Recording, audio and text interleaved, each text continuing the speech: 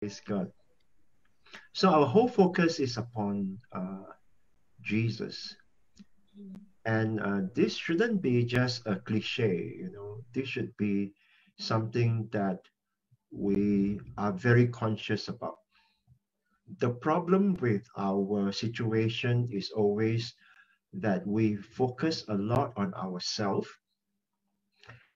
So we put a lot of emphasis on ourselves. Yeah. So that is called the soulish person. And like, some people ask, how can I avoid being very sensitive? Like when people say something bad about me or people criticize me.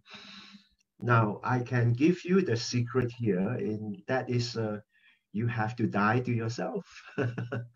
uh, that's why when you go to the graveyard and you scold the people at the graveyard, they are not going to jump up and respond. All right? Nobody is going to jump up and say, why you scold me? And then you can stand there and praise the person. The person is not going to come up and say, thank you, because the person is dead. So you have your struggle is because why? Because you are not dead. All right. Now, this is a very difficult chore, because when Jesus said that you shall take up your cross daily, you deny yourself daily. Wow. The reason why daily is because we always, every morning we got up and then we become alive again. Then we sit on our throne again. Then we get very sensitive again.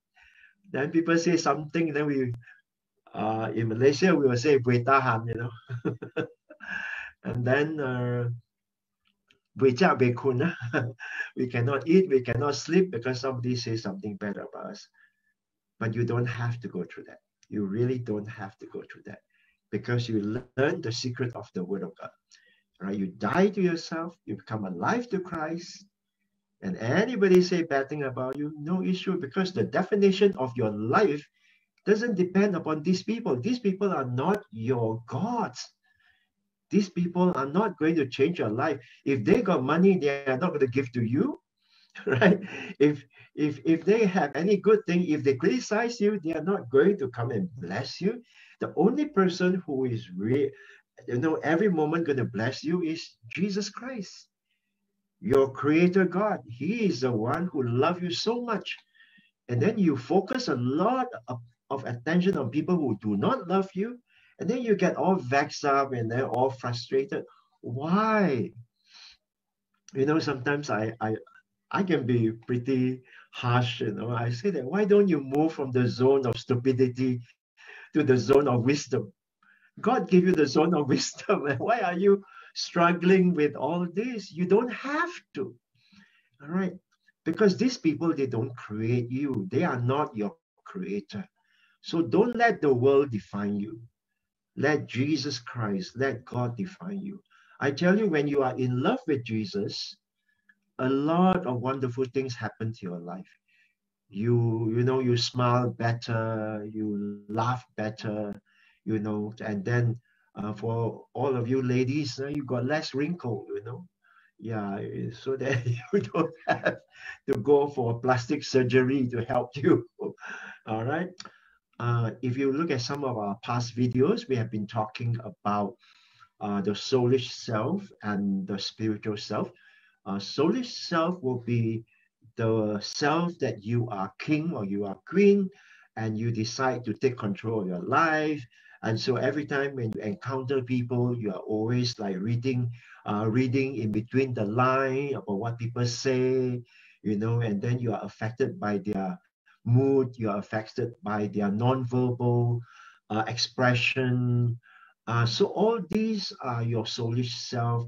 You always compare, you compete, and a lot of stress. Yeah.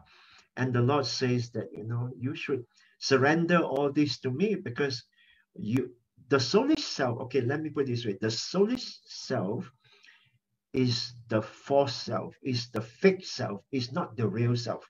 Because this is a self that is created by you, not created by God.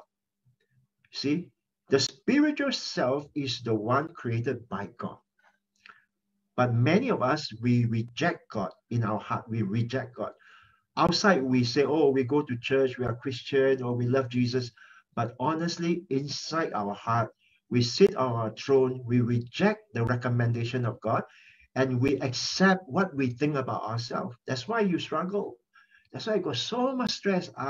So many years, this habit, this old habit of, you know, defining yourself, and then get into all this kind of a problem that you don't have to. Some of you actually, you even have migraine headache, you got, ulcer in your stomach, you got stress, all over your neck here.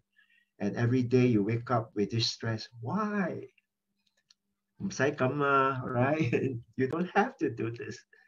Right? God give you a way out. God say that I want you to be the person that I've created you to be. I don't want you to be the person that you create yourself to be. So please, can you let me be your God? And that's what God is telling you. So how do you do this? We have one we call handover prayer, right? Remember the handover prayer, which means that you relax, you got nothing else that you can do, you hand over. So you got this thought, that Mary talk bad about me. I'm so angry. I'm so angry. You hand over to God. Lord, I'm so angry with Mary because she's talked bad about me. You hand over. Now I hand this over to you because, Lord, I can't handle this. I hand over to you.